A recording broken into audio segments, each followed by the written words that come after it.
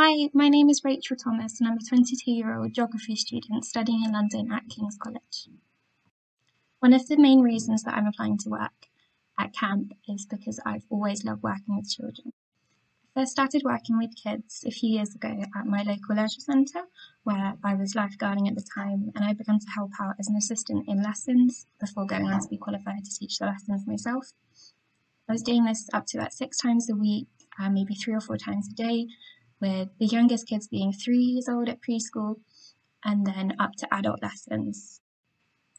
I think if I asked most children who I've taught to swim what their description of me as their teacher would be, I think I'd be called the fun teacher.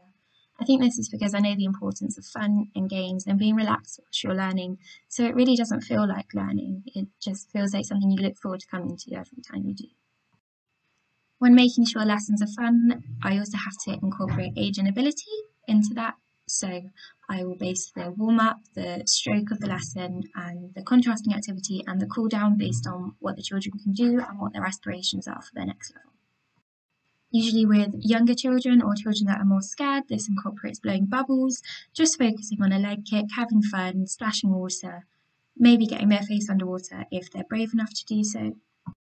And then with the slightly older or more advanced children, this can look like relay races, getting the noodles and the floats out to make a train or to have horse races. Though nothing seems to put a smile on a kid's face more than letting them know that I'm going to get the sinkers out. I was swimming myself from about year 6, so I think that's about 10 or 11 years old, up until I was about 14 or 15 with my exams, where I was training about 4 or 5 times a week and competing most weekends.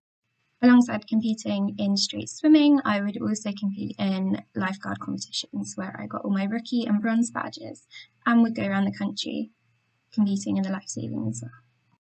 Some of the highlights of my swimming career are probably working with my brother to win gold medals at group events which we would enter together, and the swimathon, which I have done most years since I was working at the leisure centre, where the swimming teachers and the lifeguards would come together and form a team to raise money for Marie Curie, which are some of the photos that are on my application.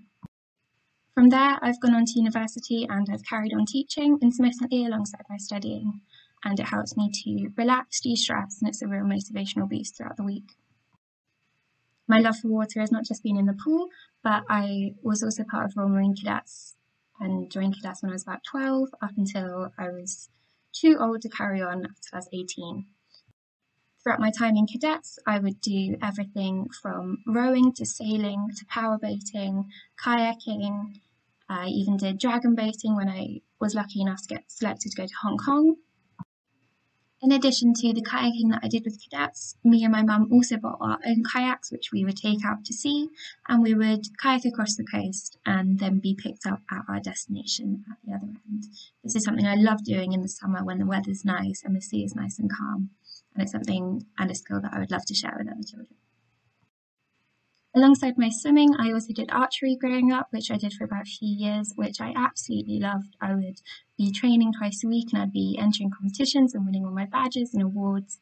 And I think this is a really good skill to share with other kids because it really works on your concentration and you have to be quite relaxed when you're doing it. So any worries that you have, you just have to sort of let go of and just focus on one thing.